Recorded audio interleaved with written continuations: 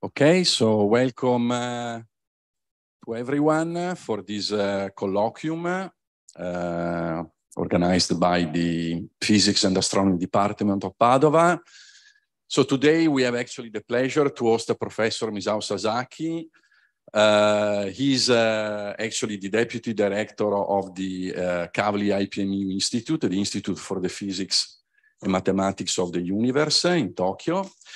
He's also a staff member of the Center for Gravitational Physics and Quantum Information at Kyoto University, actually at the Yukawa Institute for Theoretical Physics in Kyoto University.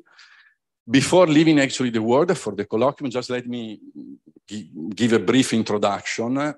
Professor Misao Sasaki got actually his PhD in Kyoto University, Department of Physics in 1981. And he stayed actually in Kyoto until 1986. So at Osaka University until 2003.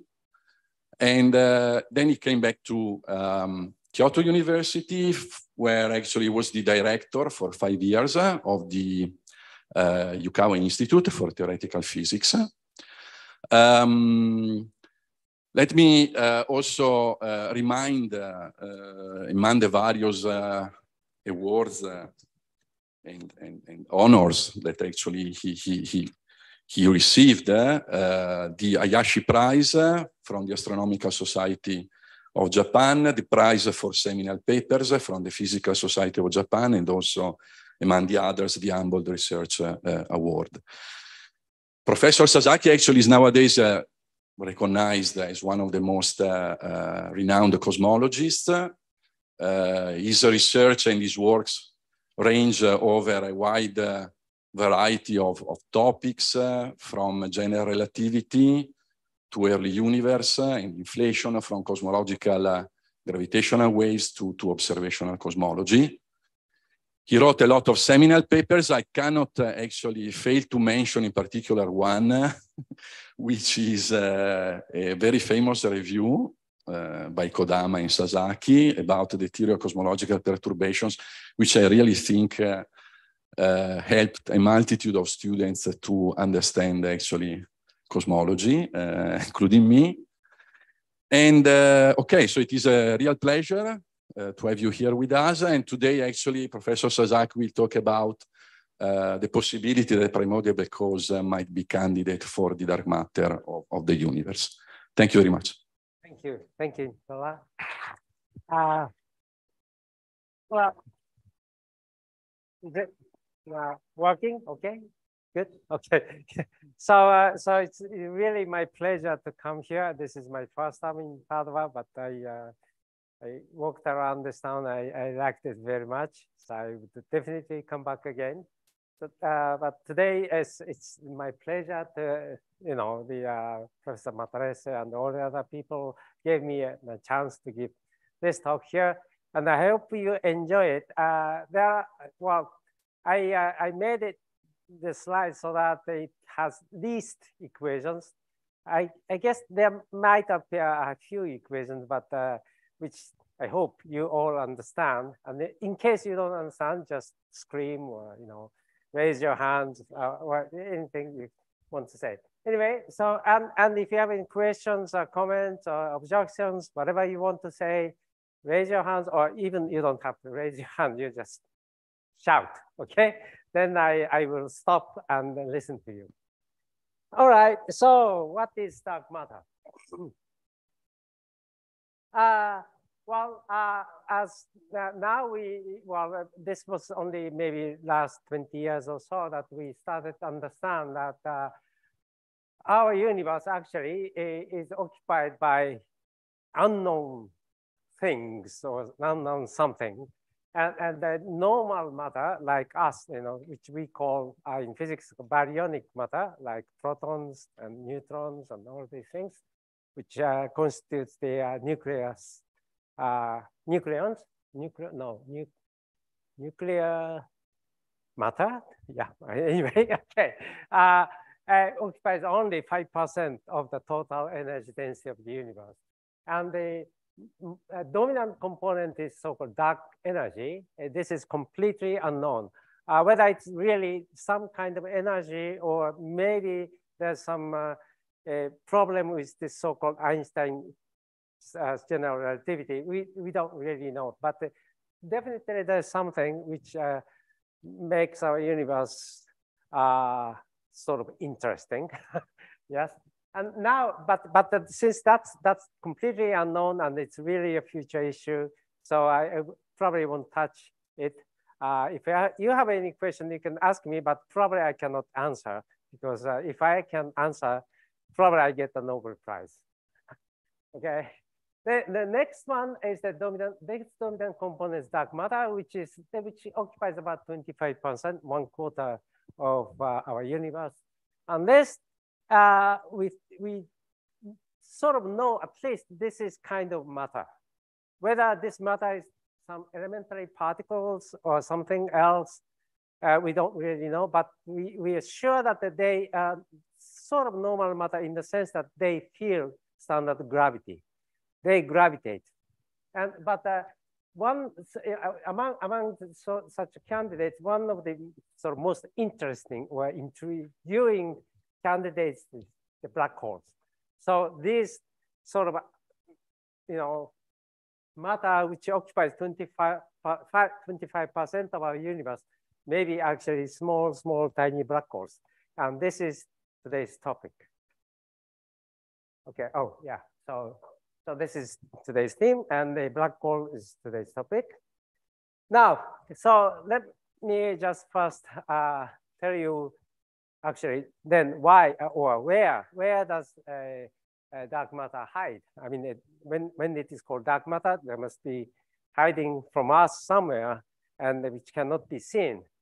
Well, actually, so this was become quite clear by all these sort of efforts by the astronomers and other cosmologists and all these people that now we know that we see a lot of all so-called galaxies which contains billions, trillions of stars.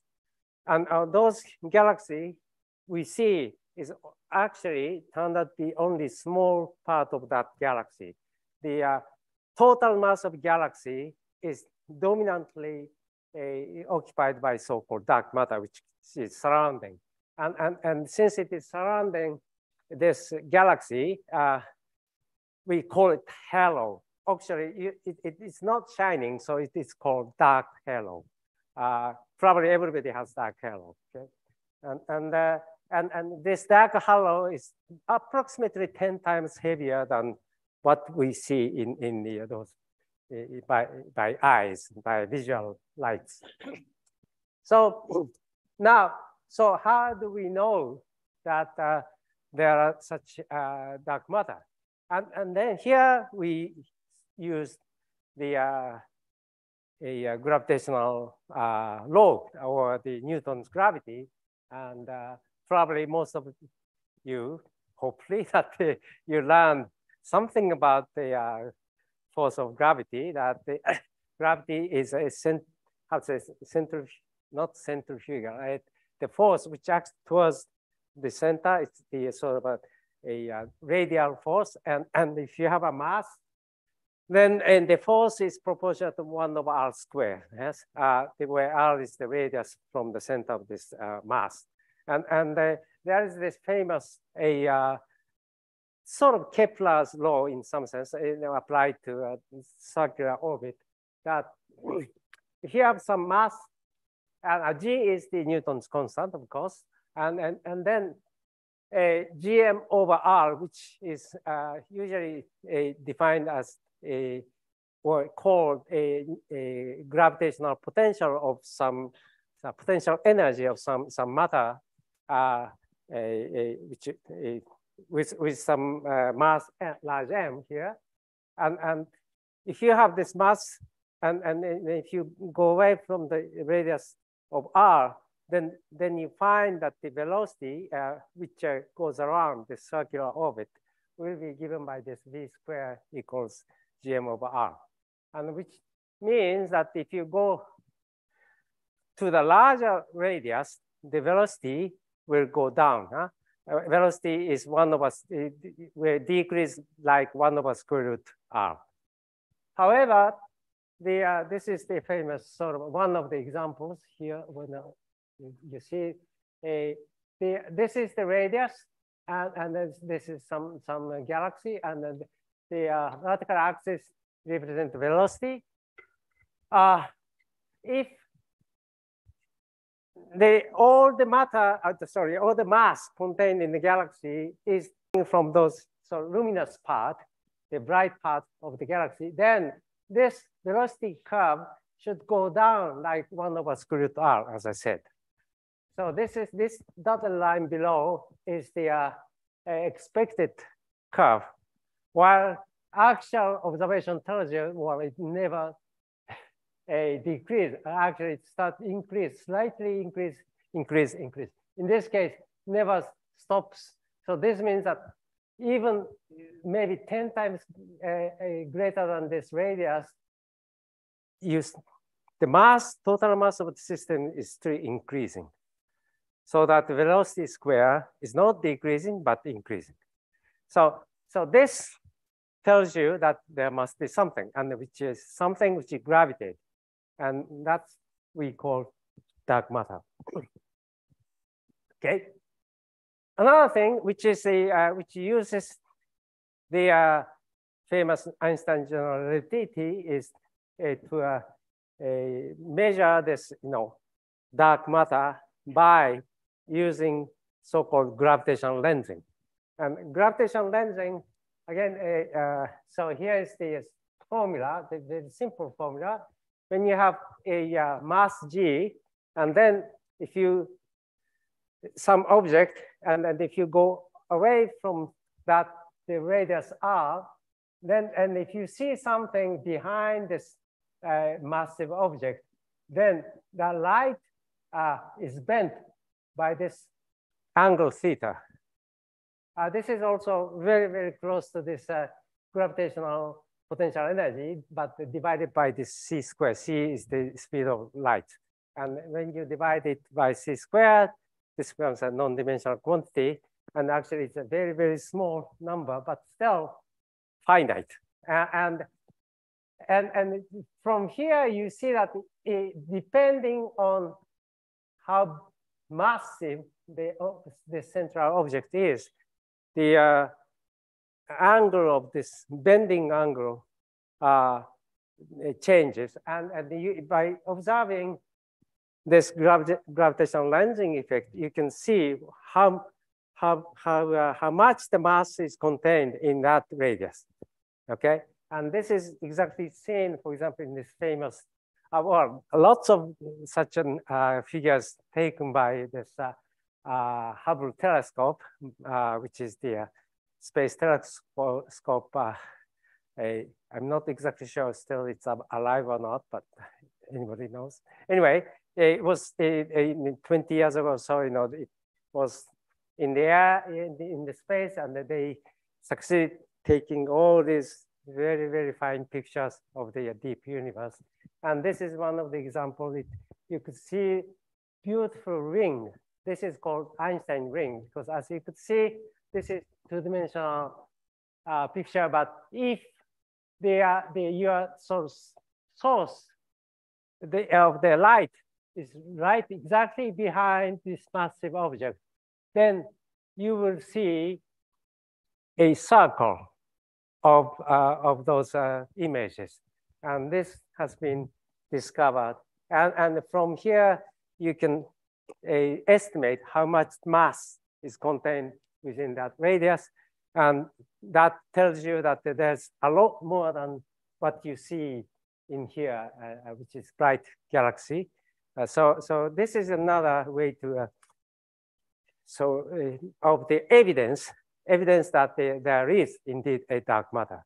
So you have two evidence. Actually, oh, by the way, yes, this is one small kind of advertisement, since I'm coming from this Kavli IPMU, where there they are playing a very important role in so-called SUBARU telescope observations, and where they have built a huge, about I don't know, this size of probably one of the largest digital camera, which is called this hyper screen cam.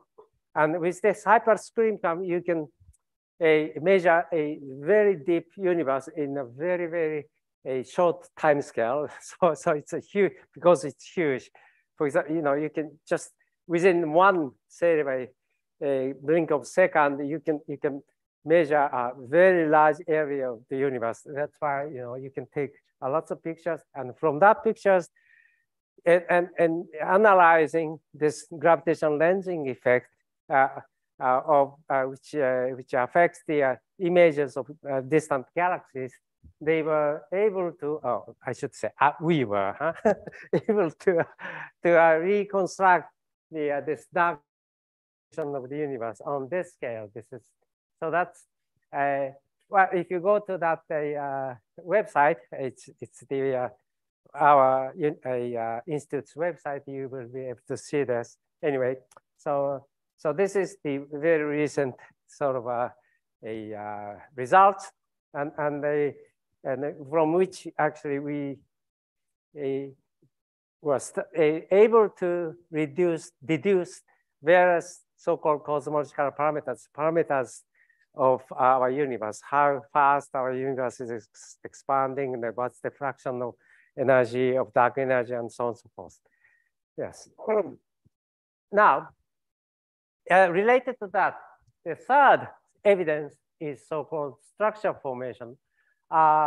We think, and this is perfectly consistent with the various observations, especially so-called cosmic microwave background observation, CMB observation, and which was reported by, which the final result of this was reported about 5 years ago or so by this Planck team. Planck team is a European space agency's project, so probably many of you know this. But anyway, from that, we know that all these galaxies and stars and all these things, also we call structures, or when you talk about even the larger scale of those, distribution of the galaxies, we call it large scale structure.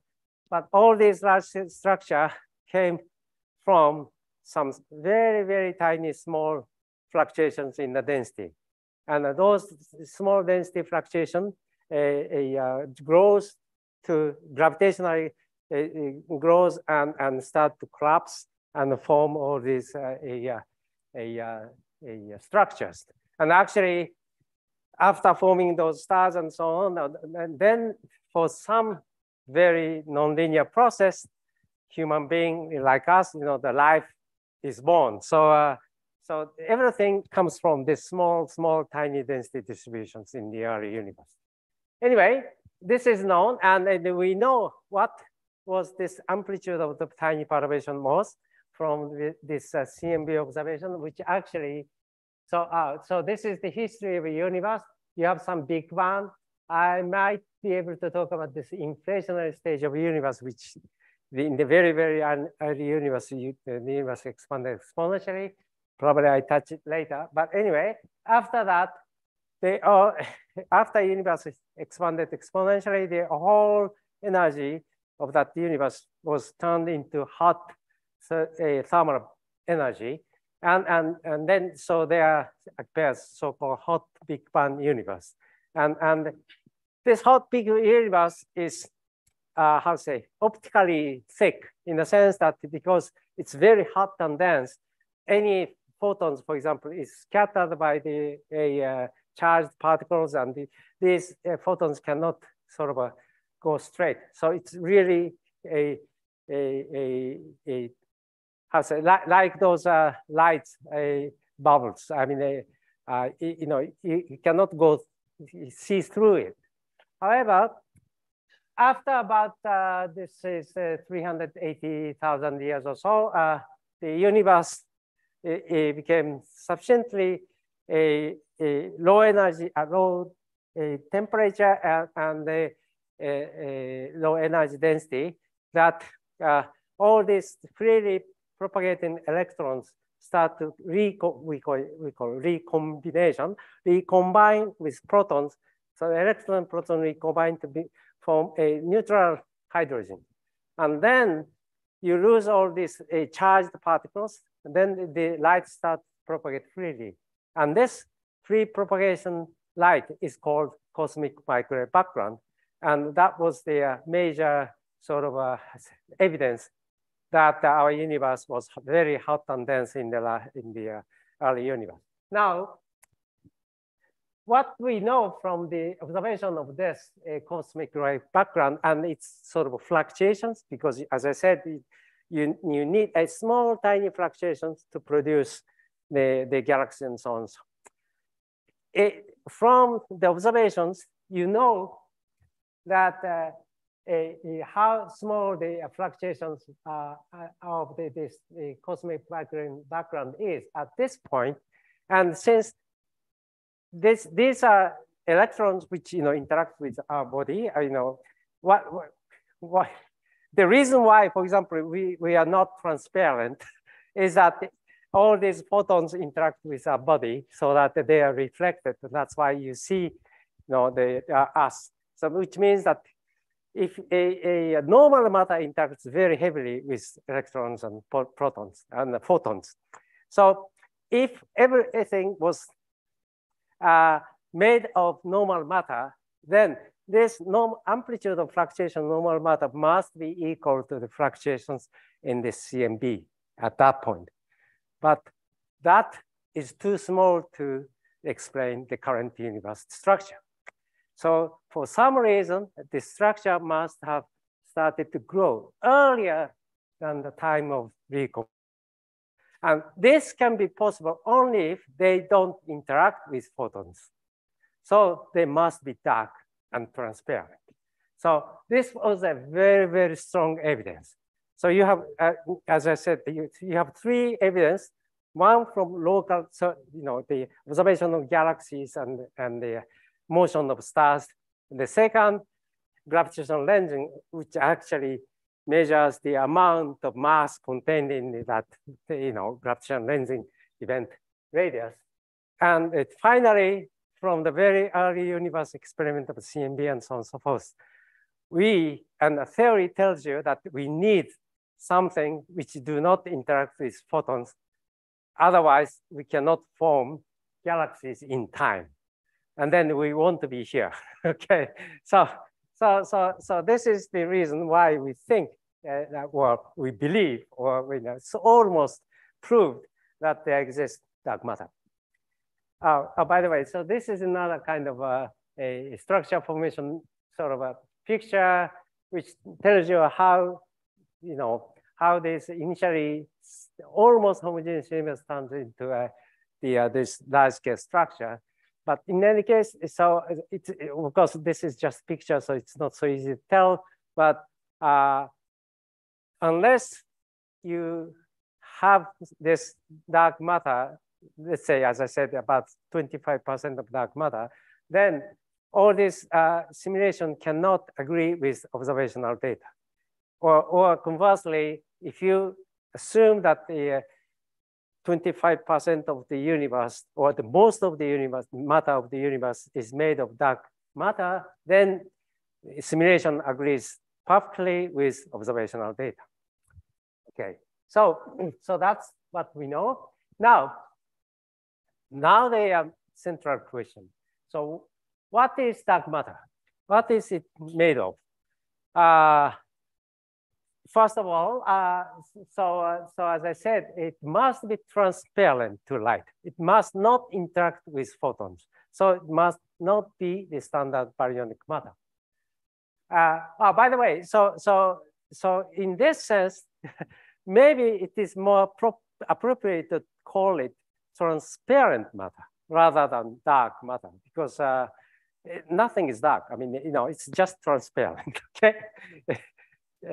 But the image is probably, since when we see something we don't know or we don't see anything, then we say it's dark. Huh? Probably that's the reason. For example, the dark matter, probably there are lots of dark matter. There could be lots of dark matter in this room, but since they don't interact with us, we don't see it. That's quite possible. Okay. Now, of course, and there are this halo formation, blah blah blah. Well, again, as I said, you do need to have some kind of dark halo surrounding galaxy, and theoretically you can only explain this if such sort of a heavy matter do not interact, or at least that interaction is very weak, and so there are several candidates, and the most sort of well-known or sort of candidates, so-called WIMPs. This is an abbreviation for weakly interacting massive particles, which probably is some elementary particles, which we don't know yet. And there are lots of efforts to, experimental efforts to discover such particles. Similarly, now recently, another sort of a, by the way, these WIMPs are so-called fermions. Fermions are like protons and electrons, and I don't know why. In case you know what fermions are, I'm sure you know Fermi. Huh? Yes. Okay. So yeah, they are the particles which cannot occupy the same sort of a quantum state, and they have this what you call exclusion principle, and those are standard particles which occupies our universe. Standard dark matter. I'm sorry, not dark matter. Standard baryonic matter is mostly made of those fermions, but there could be bosons, so-called bosons, and very recently, about a few years ago, there was this discovery by this SANS what was it? LHC, huh? Yes, Large Hadron Collider, that there was actually some so-called scalar particles, bosons, which is the source of the origin of the mass of all these particles and so on. And of course, in this is called Higgs particle. Higgs particle is very, very heavy, and it can never be, I mean, it's unstable, so can never represent the dark matter of our universe. But you may have some, those boson scalar type field or particles, which could be the dark matter. And this is the one of the a representative sort of model is called action field. And this is the reason why it's action-like particles. It is considered to be very light particles, and maybe they are the ones. But as I said, we are now in this talk, I'm interested in, or I'm trying to sort of convince you that, of course, because let's say, you may make some bet that, WIMPs may be the dark matter or the action-like particles and so on. And I can, of course, I mean, not with maybe all of you, but with some of you, that meaning that if I bet a bottle of wine with all of you, and if I lose, I lose my fortune. So I cannot do that. Maybe only one glass each is okay. But anyway, I would like to bet maybe within 10 years or so, decade or so, we find evidence that dark matter actually is black holes. And oops, something, oh, sorry, this is for some security thing, huh? Maybe I should not talk too much about black holes. Yeah, now, let me, oops, something's wrong. Okay, now, let me just then I talk a bit about black hole. Probably most of you know what black holes are, but just let me quickly review what it is. So As you know, the Einstein's general relativity tells you that the gravity actually is the curvature of the space-time or the deformation of the space-time. But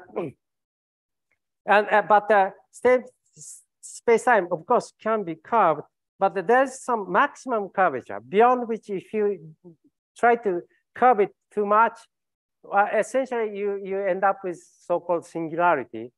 But fortunately, this theory, the Einstein theory, is interesting that in a most natural, I shouldn't maybe say natural, but normal cases, when you curve the space-time very much, before you see the singularity, there appears so-called event horizon, and which sort of how to say, detach that region of the universe from us. And this is black hole. And because it's so completely detached in a sense that no information can come out. So which means that if any information, light or whatever, once you're in that, you go through that surface, then there's sort of point of no return that you never come back. And this is sort of a picture of such a curvature. So for example, in the case of sun, you do have some small deformation of space-time, but it's not small enough. So we just feel it's sort of a gravity as using Newton's gravity. Well, if the object becomes so compact, then the curvature may be very strong, but still you can come back sort of. And this is like a neutron star. Neutron star is very, very compact object. Like if you make the sun to the radius about 10 kilometers, then that would form a neutron star. So it's very small and high density and compact. If you make this even higher, the energy density of the object higher, then they start to gravitational collapse, and that's the end of the story. And you will have some singularity at the center, but before the singularity forms, actually you have this event horizon appears, and because of this event horizon, you don't see any information from inside. And the size of black hole is very tiny. For example, this is M star is the mass of sun, which is about 2 times 10 to 30 kilograms. For that, sun actually, probably you know that sun, the radius of sun is 100 times more bigger than the Earth. Yes, but if it becomes a black hole, its radius becomes 3 kilometers, probably smaller than the radius of the Padova, probably. So it's a really, really small, yeah, tiny. And for example, if our Earth becomes a black hole, then the size would be 1 centimeter. Now, you see, I mean, so it may have very huge mass, but it can be very, very small.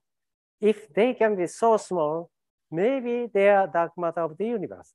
Of course, it cannot flying around in this room. If that happens, we would be dead. But if it is heavy, then the number density can be very small, right? Right. So it's sparsely distributed in the universe, and since it's so tiny, you cannot see. So it can be dark matter of the universe.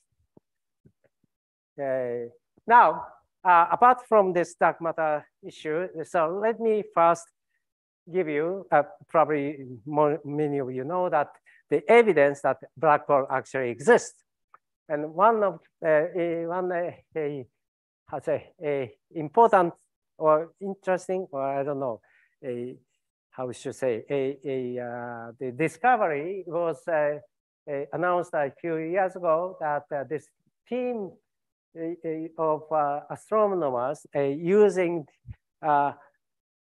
lots of telescopes all over the world and using some interferometric techniques, they discovered that actually this M87 is some galaxy.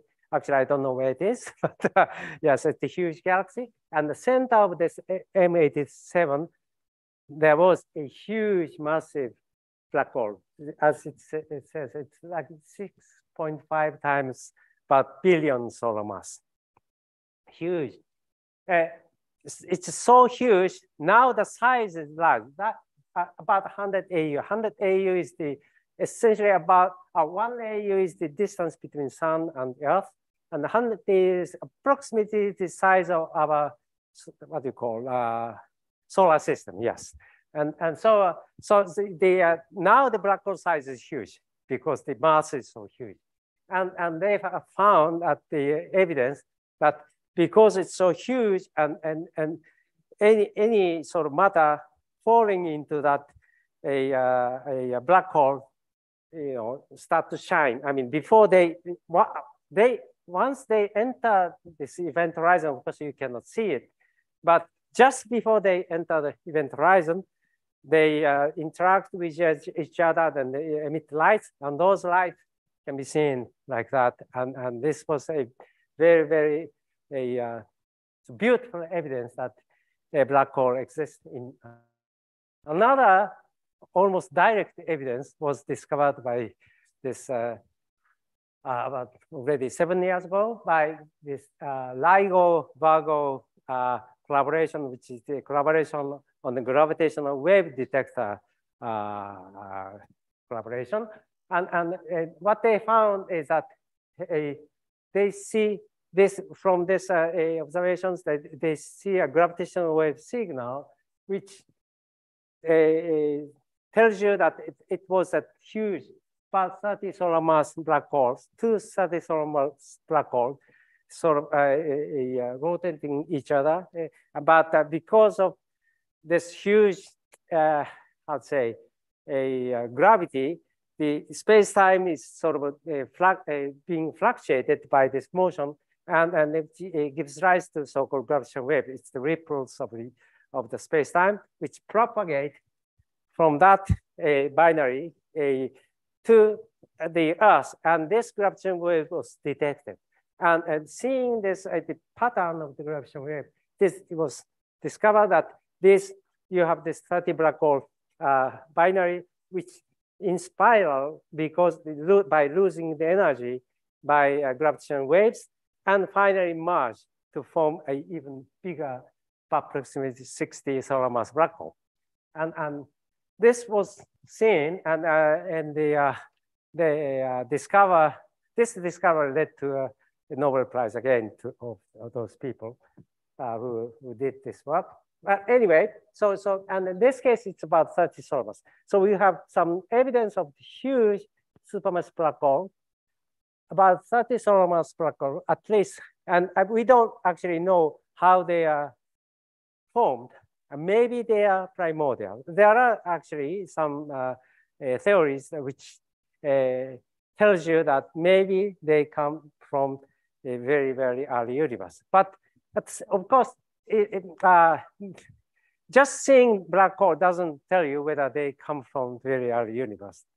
But if you go down a smaller and smaller size by the way, yeah, so we don't really know the origin, but there's a possibility. But if you go down to a smaller size, then we know that no astrophysical process can produce black holes. And that sort of a critical size is about solar mass, about the mass of the sun. And below this mass of the sun, if we see any evidence of black hole, they must come from very early universe, not by collapse of a star or anything. This is very known. And the most probable cause or the origin of those primordial black holes, I will explain in more detail slightly later, is we think that due to some large fluctuations, which are, again, some large space-time fluctuations during this very early universe inflation. Now, let me just briefly talk about this inflation. the inflation is this exponential expanding stage of the universe, which is called the inflation. And it's driven by a potential energy of some scalar field. As we have discussed, we know at least there exists a scalar field, Higgs field, Higgs boson. So now it's quite probable that there is some unknown, yet unknown Higgs-like particles which dominated our universe in the very, very early time. And if for some reason the scalar field evolves very slowly, which can be the case when the potential force was very small, then essentially the potential energy itself becomes almost constant, which means the energy is dominated by potential energy, and this potential energy is almost constant. Now, here comes this most important equation of today. They are what is called Friedmann equation or Einstein equation applied to cosmology. And the point is that this left-hand side, H, that describes the expansion rate of the universe. As I write it here, that if you, for example, consider some volume V, arbitrary volume V of our universe, and then if you wait a small time delta t, then the volume will expand to V plus delta V. Now, this V plus delta V can be written in terms of V parentheses 1 times 3h delta t. And this h, then if you equate this equation, you see that in the small time interval of delta t, the relative volume increase is given by 3 times h. 3 is because our dimensions, 3 dimensions. So actually, if you consider the length will be expanded by factor of h times delta t. Okay, so anyway, and the Friedmann equation, the Einstein equation tells you that curvature of space-time is given by the energy density of a universe. If you assume, this is so-called Copernican principle, our universe is homogeneous and isotropic, and there's nothing particular anywhere. And from the observation, it tells us that our spatial curvature in its 3 dimensions is very small. So if there are some energy density in our universe, and if the curvature is flat, then the curvature, the Einstein equation tells you our universe space-time must be warped. And if space is not warped, it must be warped in the time direction. And what it means that the universe either has to expand or contract. It turns out from the observations, we are not contracting. Fortunately, if we are not contracting, then we will be very pessimistic. But anyway, so our universe so it turns out our universe is expanding, and which is consistent with the Einstein equation. And the Einstein equation tells you when there are some energy density, homogeneous and isotropic energy density, that space must expand. Okay, and expansion rate is given by the energy density time this gravitational constant. Anyway, so what this happens that if the energy density remains constant, then Hubble expansion rate is constant, which, well, this is very easy sort of, if you, instead of delta, you just, if you regard this as the derivative, operator, then this tells you that it's a very simple differential equation, and that the volume expands exponentially, like exponential 3ht. So this is the inflation, and this we think that we believe, and there are lots of evidence that actually this happened in the very, very early universe. Now, what is interesting in this exponential expanding universe is that, well, now if you consider the quantum theory, quantum mechanics, then probably most of you learn that the quantum mechanics tell you that even in the vacuum, you still have some small fluctuation, so-called vacuum fluctuation, which you cannot avoid. This is due to the uncertainty principle. And well, the value of uncertainty principle, I mean, no, sorry, the Hubble, no, not Hubble, Planck, sorry. Planck constant is so small, it's the 7 × 10⁻⁶ electron volt second, which means that the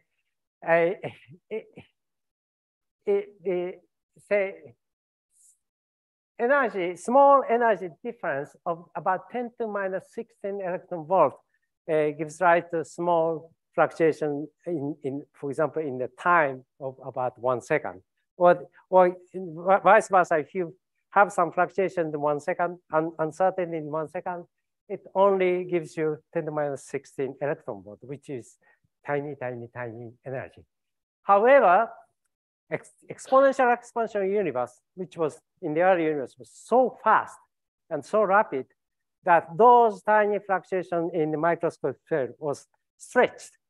And before they sort of react to become a normal vacuum, you know, the expansion was so fast and the just fluctuation was stretched. So this is sort of a kind of picture. I mean, so if you look at the very, very tiny region of the universe, there's lots of fluctuations, like in this fluctuation, maybe this may be the surface of the ocean fluctuation. And in the case of the ocean, of course, it is fluctuation. It's the space-time dependent. It's fluctuation. But if this sort of, for example, the Earth, let's say, expanded exponentially at the, you know, all of a sudden, then all these fluctuations do not have time to fluctuate. Before they want to have some fluctuation means that you have some propagation of wave, and to have propagation of wave, you have some causal contact. But if the expansion is so fast, you lose causal contact, which means that all these fluctuations start to freeze. And this freeze, or maybe from this uncertainty point of view, the delta x becomes large, and delta p becomes 0. P is the momentum, which means that, you know, the fluctuation or the fluctuation which propagates. Propagation property completely is lost and frozen on very, very large scale.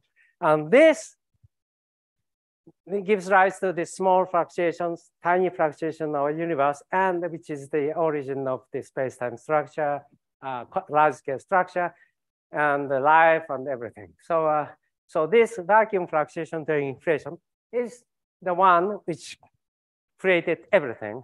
Now, the point is that all these fluctuations, although you have some mean amplitude of fluctuation determined by this uncertainty principle, but this follows so-called probability distribution function. And in usually those fluctuations, for example, in the case of those ocean, usually the amount, say, height of those amplitude of fluctuation is, let's say, maybe 1 meter or 2 meter, whatever.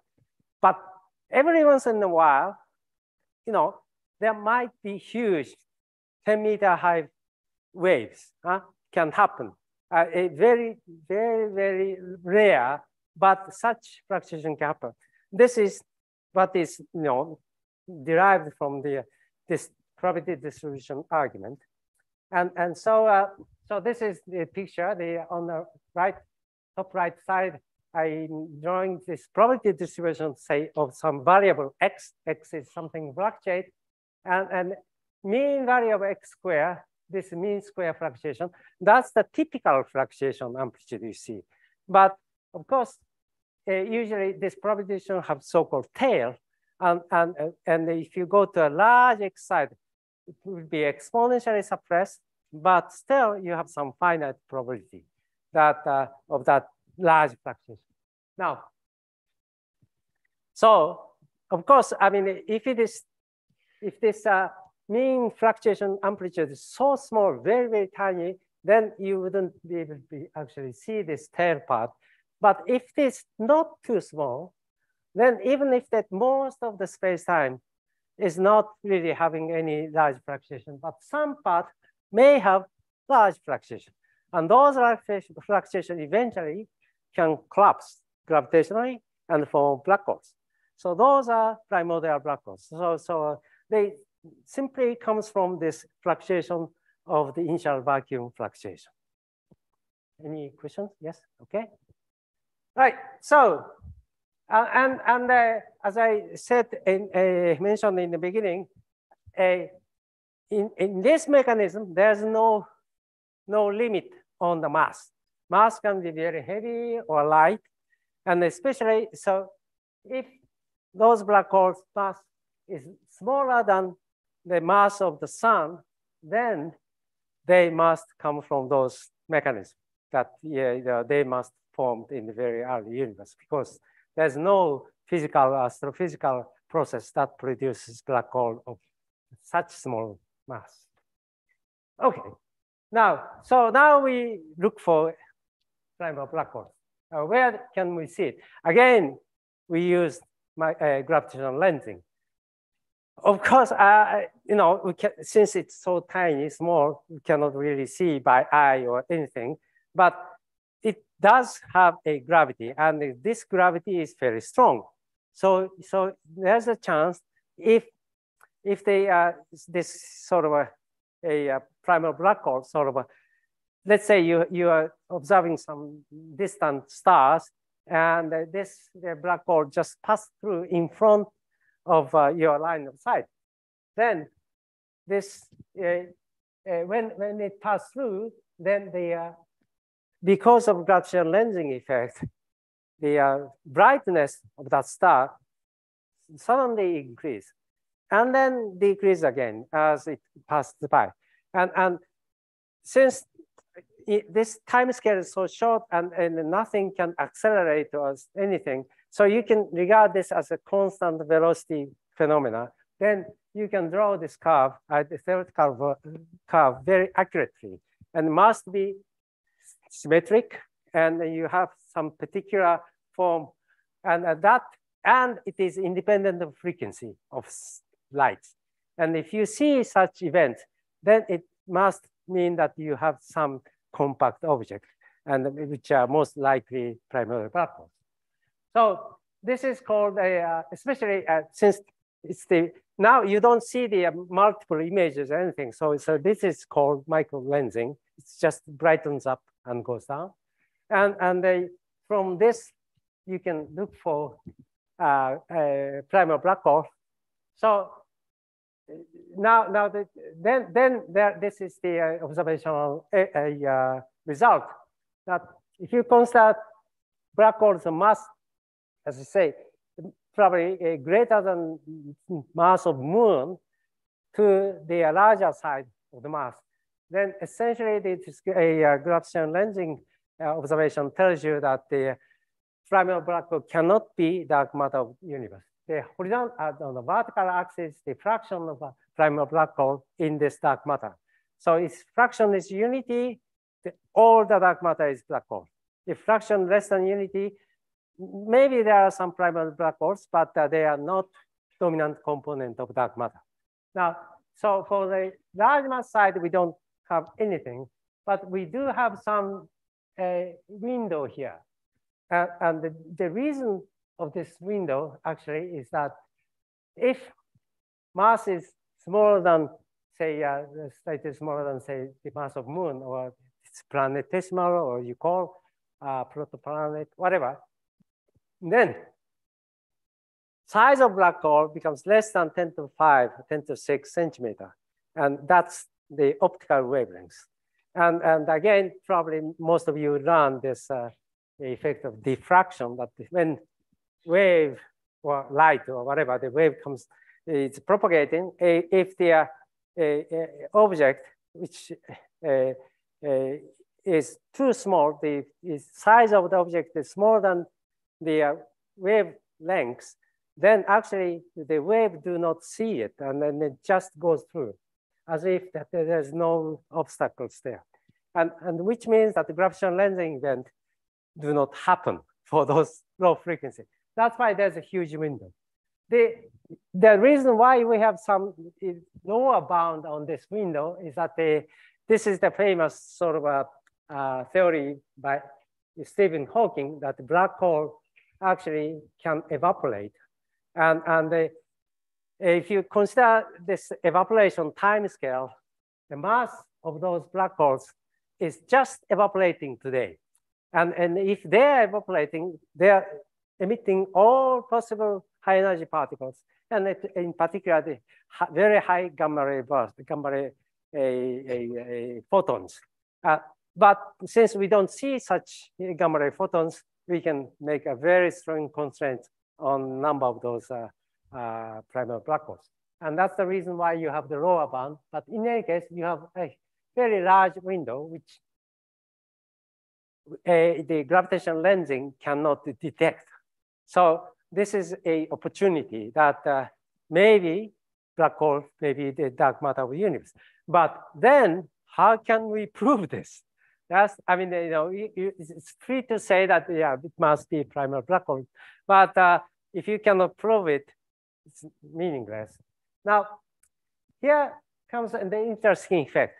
Actually, as I said, you have these fluctuations and from the inflation universe, and only the very rare and large fluctuation becomes black holes.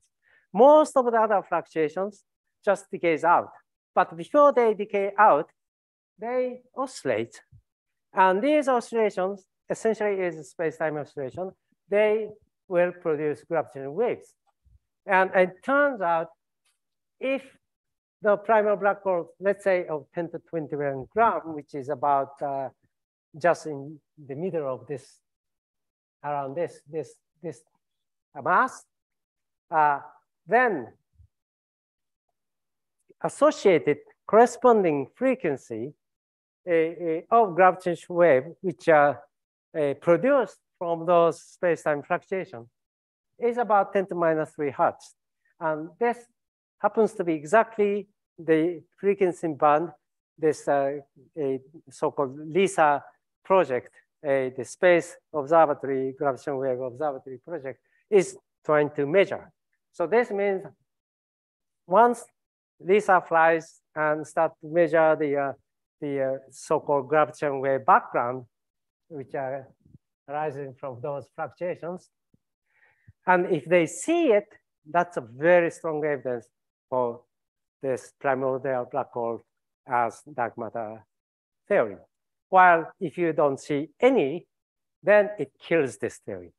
So in any case, the important thing is that, you know, within 10, 20 years or so, this LISA space telescope, gravitational wave telescope, will tell us whether primordial black holes are the dark matter of the universe or not. I hope I will be still alive within for the next, for sure you will be, but yeah, so I try to be healthy enough. Huh? Anyway, so this is, I think maybe it's almost time.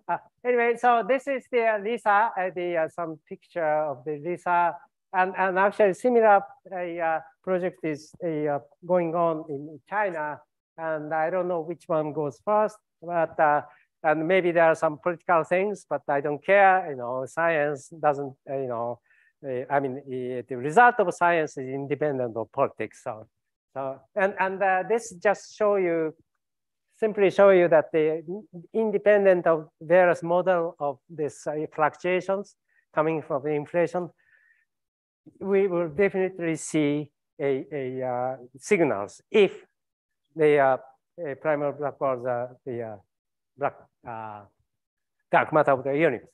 Okay, so let me summarize. So primordial black holes may be dark matter of the universe, and because we know that the noble matter consists only 5%. 70% we don't know. That's a future issue.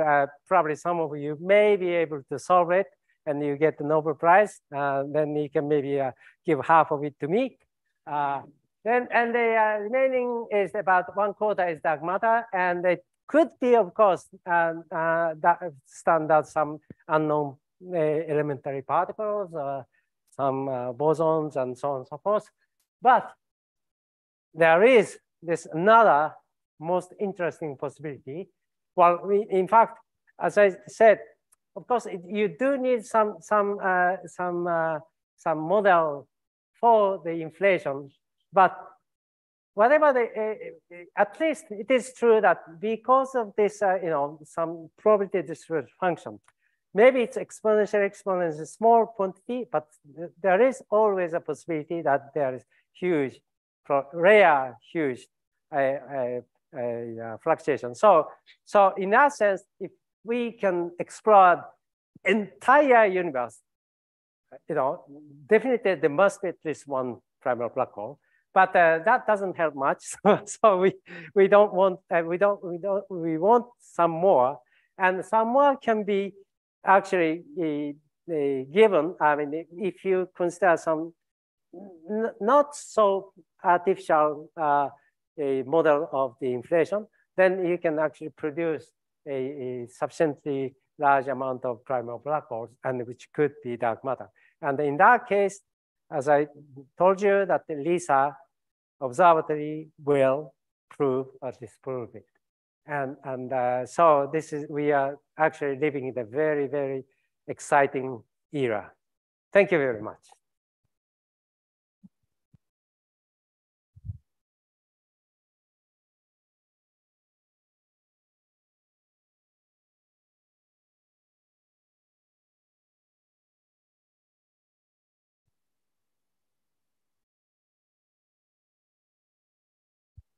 Thank you very much for this very interesting talk, colloquium. So time for questions,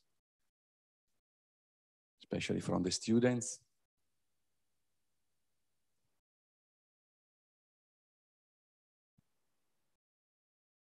Don't be shy. Yeah. or yes, please. Okay, thank you for your talk. So I have a question about observing the primordial black holes. So is it viable to use the Penrose process to observe primordial black holes? Because presumably they are a kind of a Kerr solution. They must be rotating. They have an ergo region around them. And like particles moving through that ergo region, if they decay, they can gain energy. And if we observe like a flux of high energy particles which are gaining energy from a source, it can show us that there exists a black hole there. Yes, well, there are several theories and models that they discuss such possibilities, but in most cases, well, actually, this depends on the history of the universe, but we assume that the history of the universe is essentially dominated by so-called radiation-dominated universe, meaning that it was completely hot and dense universe occupied by relativistic particles. Then a theory tells you that the spin of black hole is very, very small. Yeah, so to have a large spin of black holes, you need to have some, in some sense, non-relativistic, very quiet universe, where you make it smaller and smaller size, and so that the this is the standard Skaters effect. The spin becomes higher and higher, and if you can have such formation channel, then you may have such a process, but in the standard sort of a history of the universe, this seems to be quite improbable. That's the reason why we don't really consider this rotating black holes. Okay. I mean, you mean it's improbable that they're rotating, or is it small? Yeah, so their rotation, the spin is very small. So this means that the Penrose process doesn't work. Thanks. Thank you. Other questions?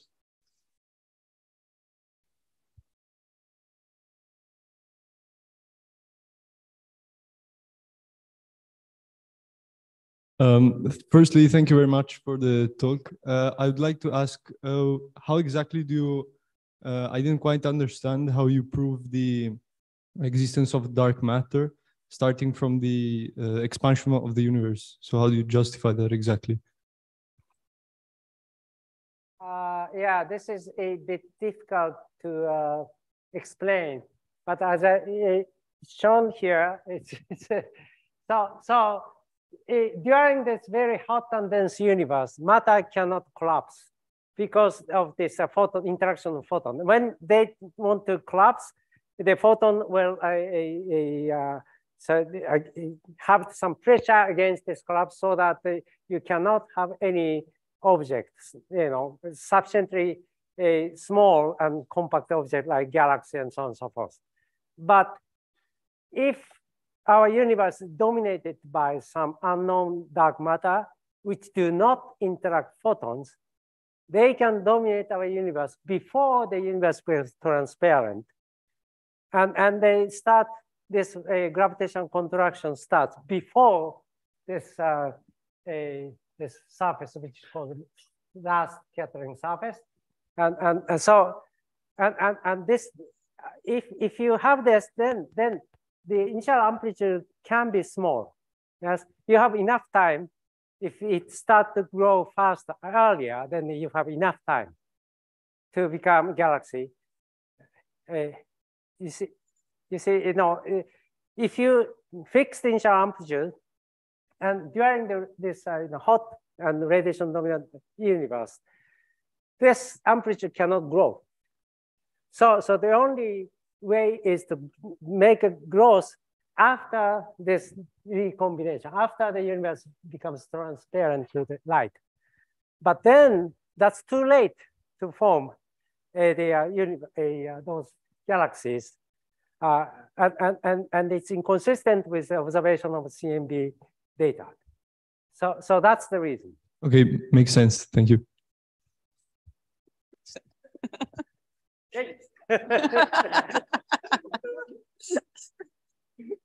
Okay. Questions? Other questions?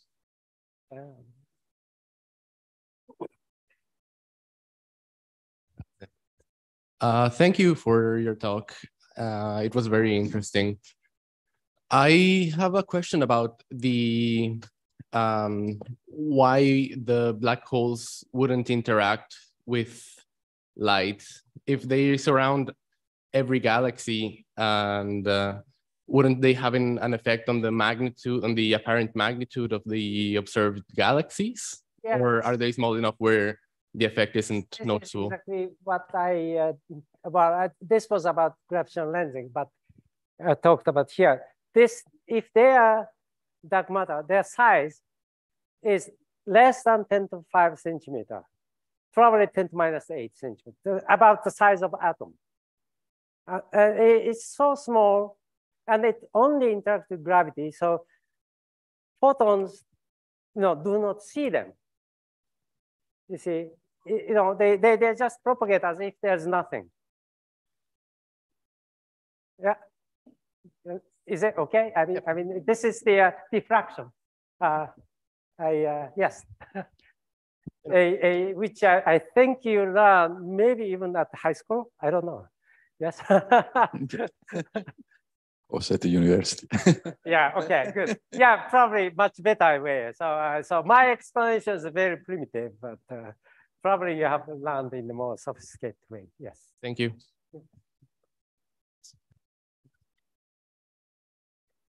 Other questions? One there. Thank you for your talk. I kind of missed where you explained the limit mass of the primordial black hole. So if the mass go beyond like 10 to the minus 10 to the 13 or something, it cannot be formed in the late universe, like in the slide. Yeah. So this is, well, since I don't have time, I just said this, but we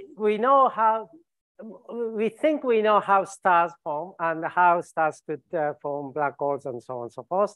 But if you think of all this sort of use our knowledge of physics or particle physics and nuclear physics and all these things, and try to say compute the possibility of how to form black holes, then mass of black holes cannot be smaller than the mass of sun.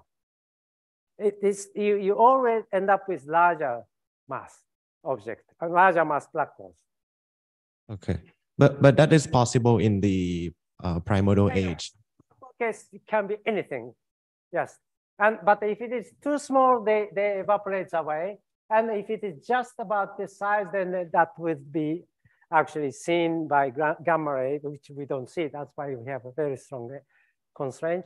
On a very large side, I didn't have any time to discuss.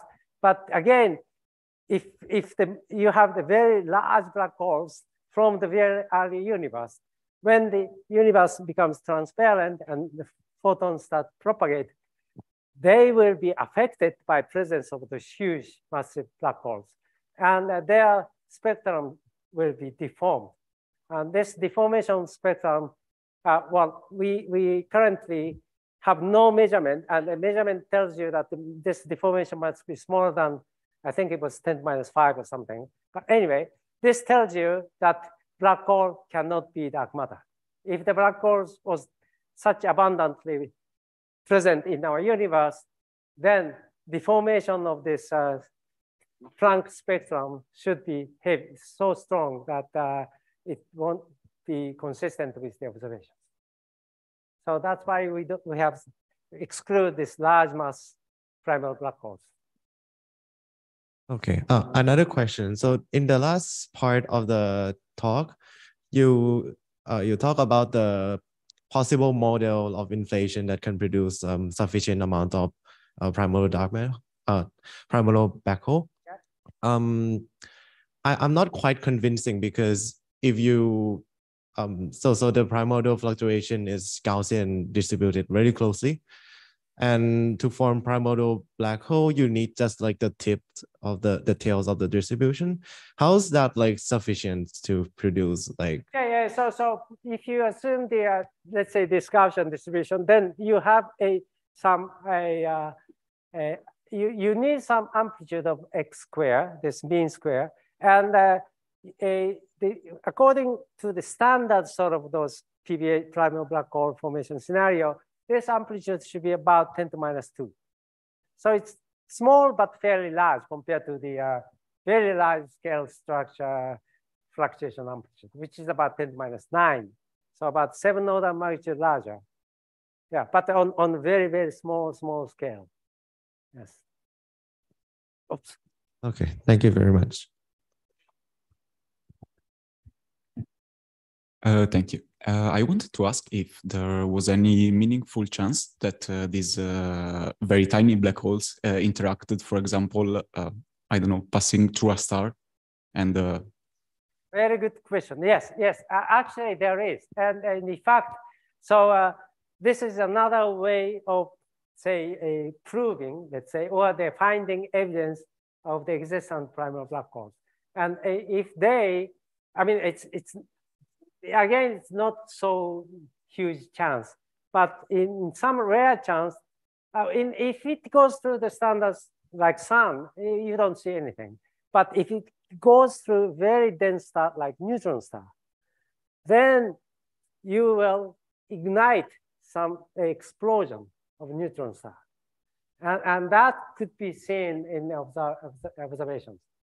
But so far, we don't see it, unfortunately. And if you compute expected sort of a rate of such event, unfortunately, it's not so high.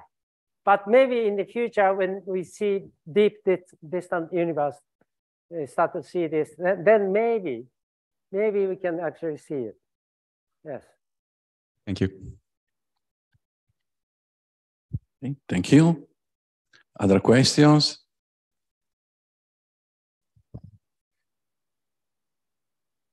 Thank you. Could you please come back to the graph with the observational constraints?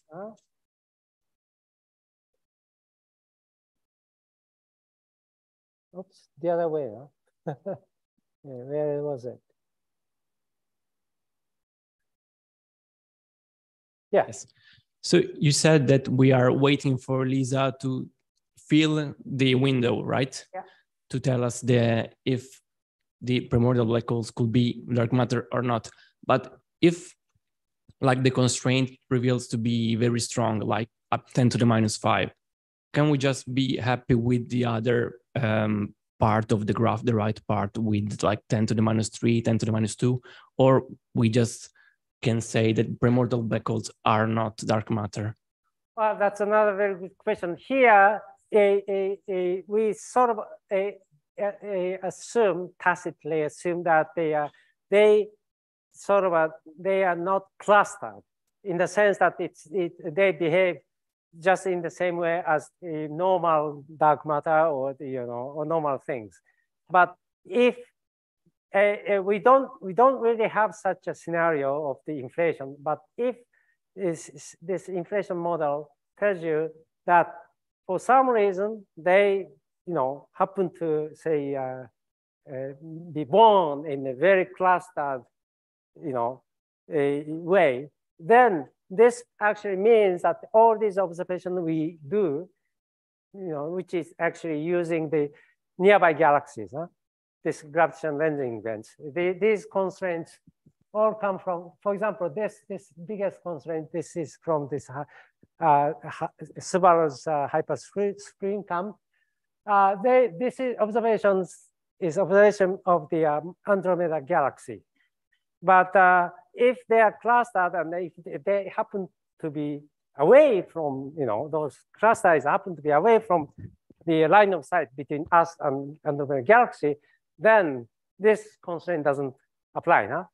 So there is theoretically such possibility. Of course, it's very, very difficult to say propose or to construct such a model, such an inflation model. So we think that well, maybe order of magnitude could be. I mean, maybe there are some small clustering effects, but that could not sort of give this 10 to -2 to 1. That's the standard kind of understanding. But you're right. I mean, we don't know. I mean, there may be such theories. Yes. So even though the constraint from Lisa is very, very strong, very, very constraining, the theory of primordial black holes and the research may continue and go on. Well, that's a difficult question. I mean, definitely it will slow down. and then until somebody come up with very, very interesting, nice model that explains why the Lisa could not see it, while black hole could be existing some other place, so that you have some other ways to probe the existence of primordial black hole. Then maybe people will start to work on that again. But I don't know. Yeah, just wait, please. Okay, so maybe there is time for a final question.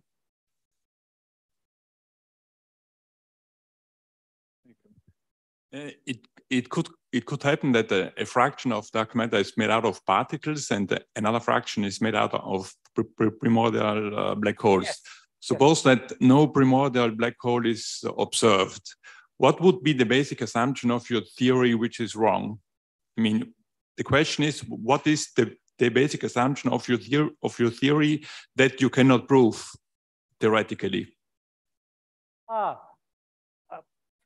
That we can. Well, I'm not exactly sure if I understand your question, but the point is that as you know, this model is based on some particular kind of inflationary models where the fluctuation in scales observed by CMB and or the large scale structure is very small, while the fluctuations start to become very large towards the end of inflation, which means that it's smaller scale.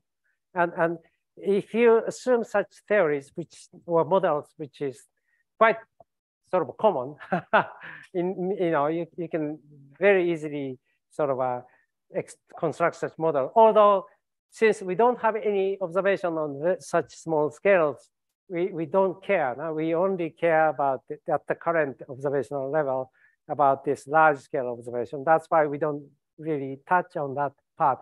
But as soon as you try to consider the full, say, scale of inflation, well, as maybe you know that the inflation, we think that there was at least about 50 number of e-folds, the duration of inflation. This is like about 30 order of magnitude in length scale.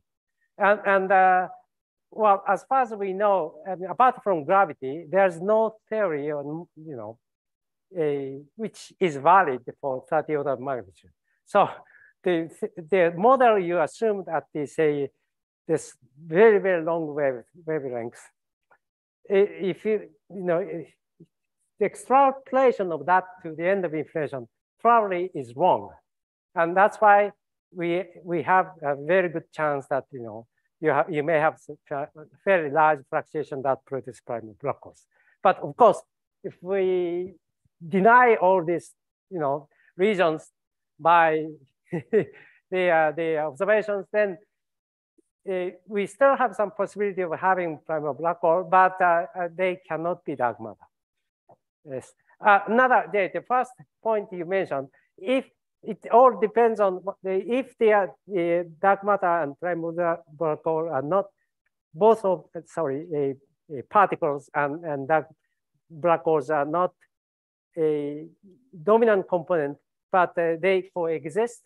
Then in that case, depending on the nature of the smart particles, you can give a very strong constraint on dark black hole, because those dark particles can actually accumulate onto black hole, and this can, you know, give you some signatures. So depending on what kind of model you consider, you can have various kind of constraints, but no constraint so far is definite. That's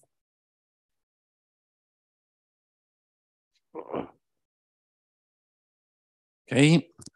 So I would thank again Professor Sasaki for this very interesting colloquium. Thank you.